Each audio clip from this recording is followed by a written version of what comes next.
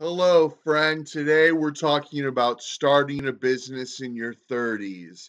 If you're in your 30s and considering starting a business, there must be a big reason to make you want to do it. You may be unhappy in your job, or you may enjoy what you do so much you want to start your own firm.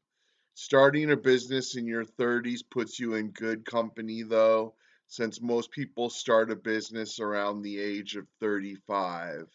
In your 30s, you've likely already had a lot of experience and education in something that is causing you to be filled with the dream of entrepreneurship.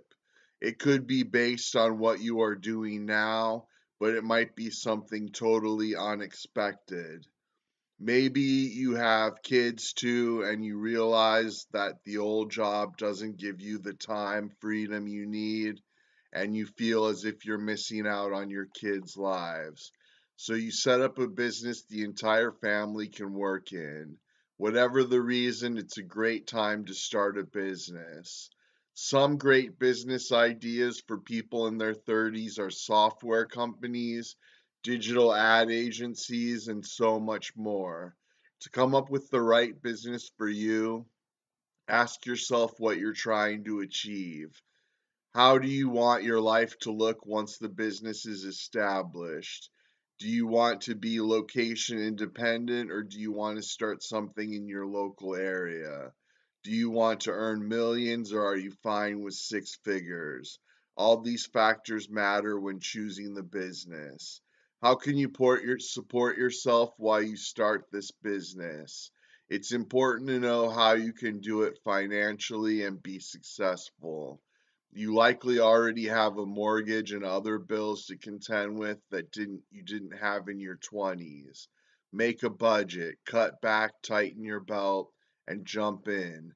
Look to your business plan to determine what you need. Am I really leaving a stable job for this? If you know that you have savings and can finance your startup, it may cross your mind that you are nuts to leave a stable job. And plenty of people will tell you that very thing without even asking. But is a job really that stable? What makes it stable? Won't the jobs you create also be considered stable jobs? What about your training, experience, and knowledge?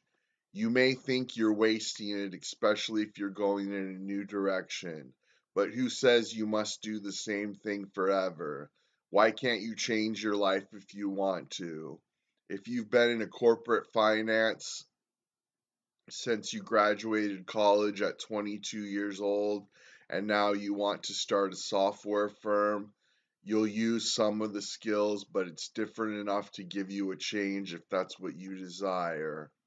Will this business, if successful, give me the results I desire? Before picking the business you're going to run, probably for at least the next 10 years, make sure it's really what you want to do and that is how you want to live your life.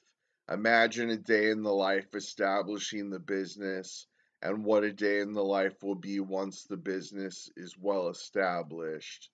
You can literally start any type of business you want in your 30s. There are very few barriers to entry for any type of business other than resources. Do you have the funds, skills, and ability to do it? If you do, go for it. Many people start a business in their 40s too. We'll look at that in the next video. And thanks so much for watching. Please comment, subscribe, ring the bell. Sharing is caring. So share this video.